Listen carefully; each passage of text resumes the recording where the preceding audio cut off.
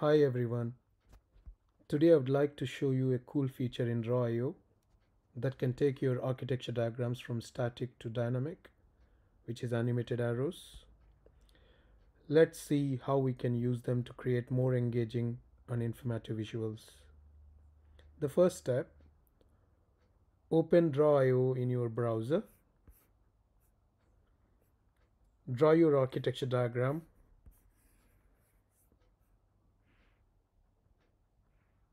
Connect the shapes that you would like to have, the way from one architecture component to other architecture components.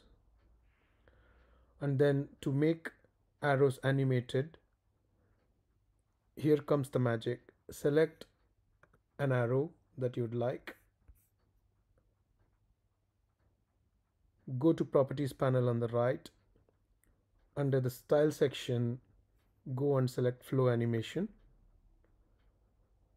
Make sure to select all your arrows and turn on Flow Animation.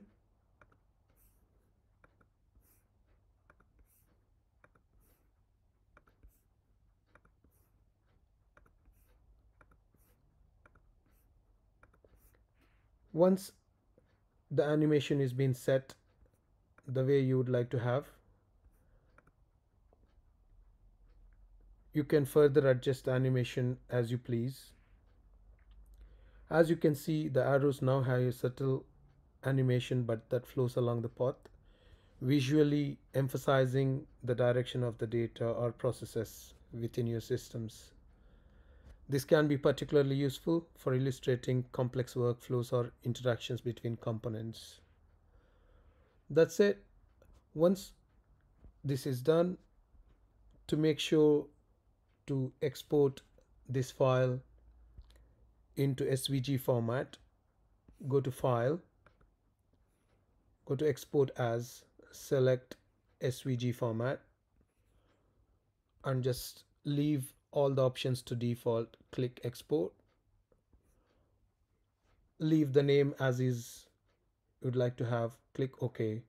And once the file is open and go into the file, you can open that within another Chrome window, and then your animation persists.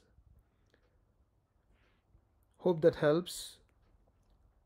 By adding animated arrows to our drawio diagrams, we can create more visually engaging and informative experience for our audience. Thank you.